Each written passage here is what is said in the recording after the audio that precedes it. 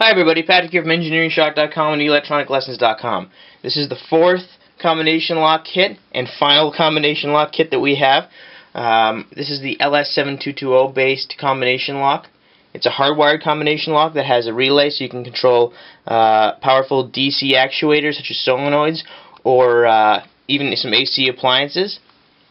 Now, how it works is you hardwire in the code on this panel on the right, and we'll talk in detail about how to hardwire that up so you can make your custom code.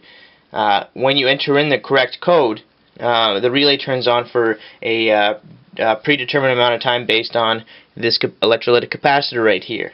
It's probably closer to 2 seconds in my current configuration, and that is using a 10 microfarad electrolytic capacitor. So what this video will do is it will show you how it works, and it will show you how to wire it and how to put one together from scratch. And we'll also use the relay in the end of the video to power an AC lamp. So let's power it up and we can talk about how it works. So I've got 10 volts DC on my input terminal block. The input terminal block leads are labeled ground and V+.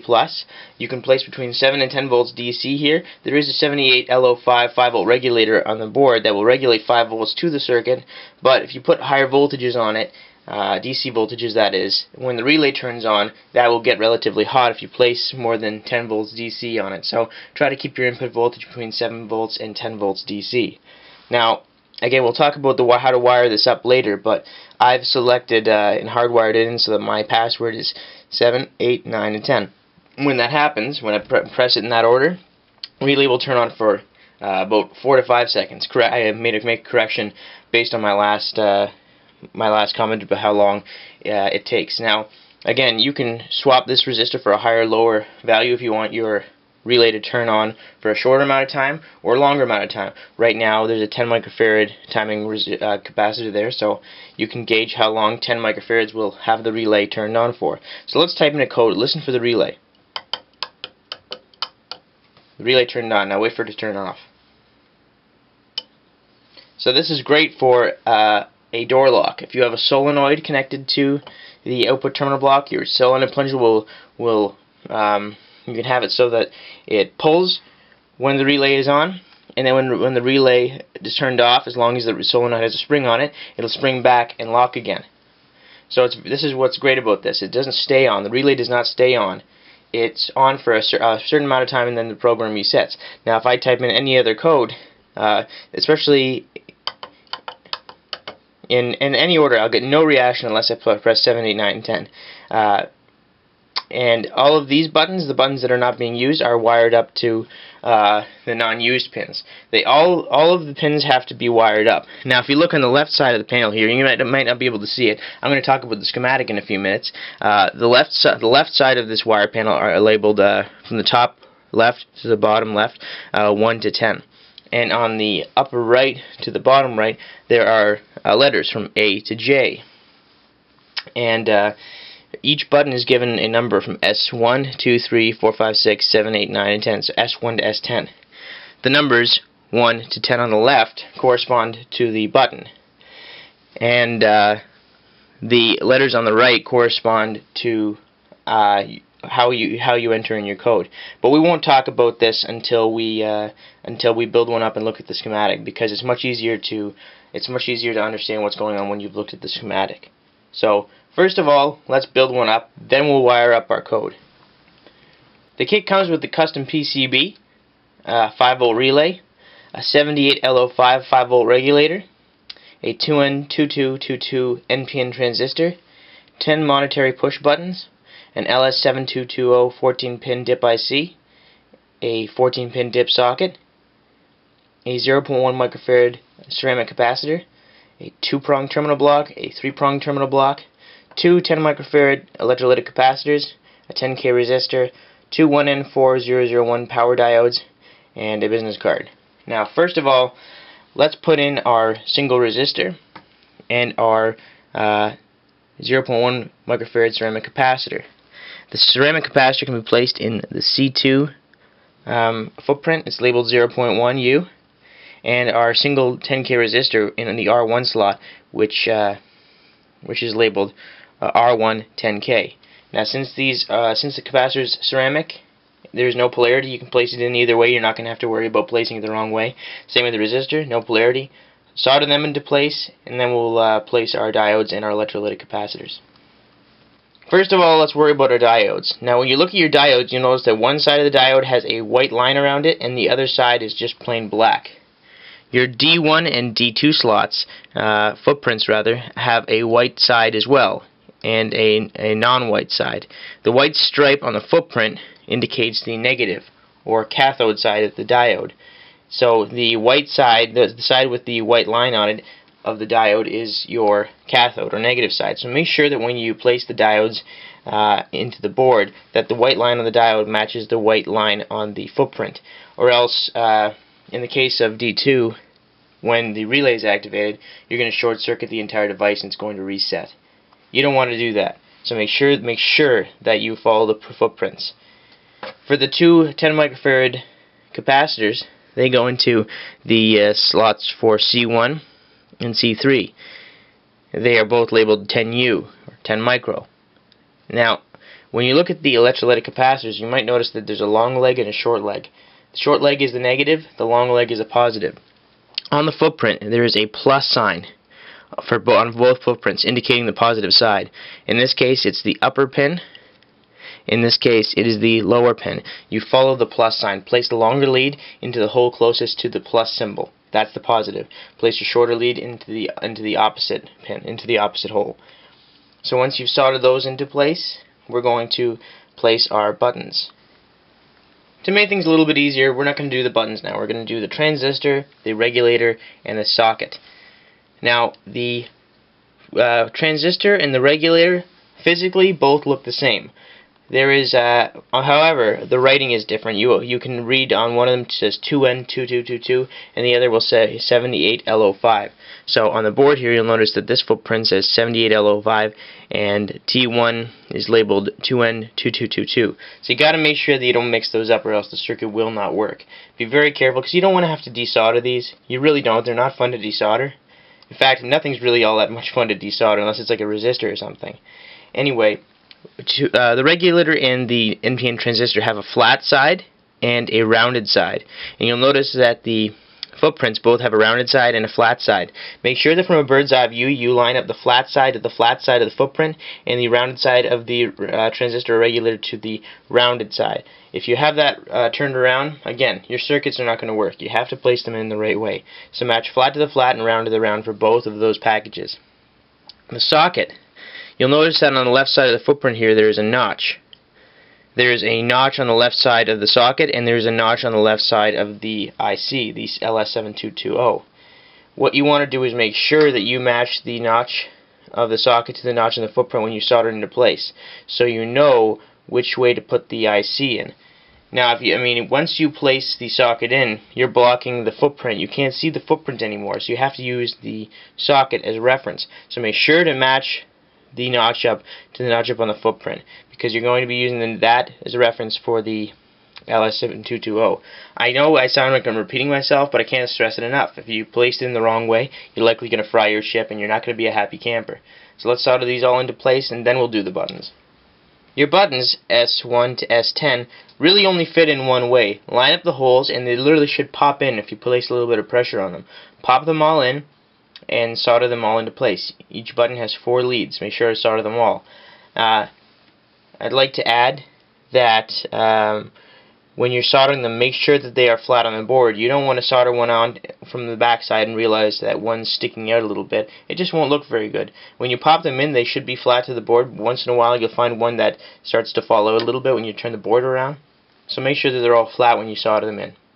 Solder them all into place, then we'll take one more step, solder the relay and the 2 terminal blocks. Then we'll talk about the schematic, and then we'll wire up an example. Lastly, we're going to talk about the relay and the 2 terminal blocks. The relay only fits in one way. There's 3 pins on one side, 2 on the other. When you place it in, make sure that you place a healthy amount of solder on each pad. There's a lot of pads, so make sure it's nicely filled, because there's potentially going to be a lot of power along those lines depending on what you're powering. You got your 2 terminal blocks. Make sure that the screw terminals are facing outwards.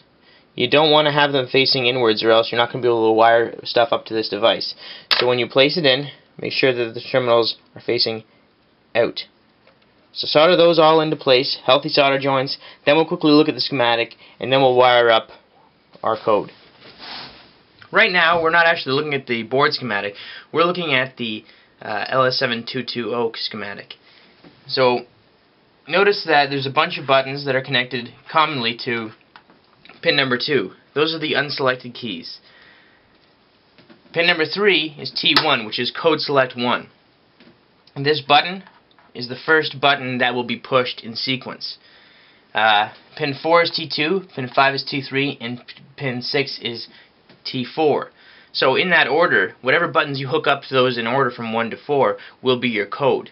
So if you put button 6 to pin 3, button 7 to pin 4, button 8 to pin 5, and button 9 to pin 6, that will be the order that you have to press the buttons in order to activate the relay. So with that in mind, we have to make sure that all of our buttons that aren't going to be part of our sequence are all connected in commonly to pin 2, and that we hook up whatever buttons we want to hardwire to pins 3, 4, 5, 6. So what I'm going to do is I'm going to show you how to do that on the board. I'll talk about the wiring here again. On the left hand side, you've got numbers from 1 to 10. 1 corresponds with S1, 2 corresponds with S2, 3 corresponds with S3, and so on. The right hand side is labeled A, B, C, D, E, F, G, H, I, J. Now they have, what you want to do here is you want to connect your buttons to, from on the left, to the chip selections, which are on the right. A to F are your unselected pins. So if you're not going to use S1, 2, 3, 4, 5, and 6, just connect them in any order to the A to F pins. And if you G is your code 1 pin. So if your first number, like mine, is going to be S7, you want to connect pin 7 on the left to G on the right. Your second code digit will be H. So if you want 8 to be your second code digit, connect 8 to H. And the I pin is your third code in the digit, or third digit in the code rather. Connect 9 to I. And if you want 10 to be your final digit, connect that to J, so 10 to J. That's really easy. That's the easiest way to wire it up, is left to right, left to right, left to right, left to right. You can actually do that, and your code will be 7, 8, 9, and 10. However, say I wanted 10 to be my first digit. I would connect 10 to G. And say I wanted 9 to be my second digit, I'd connect pin 9 to pin H. If I want 8 to be my third digit, connect pin 8 to pin I.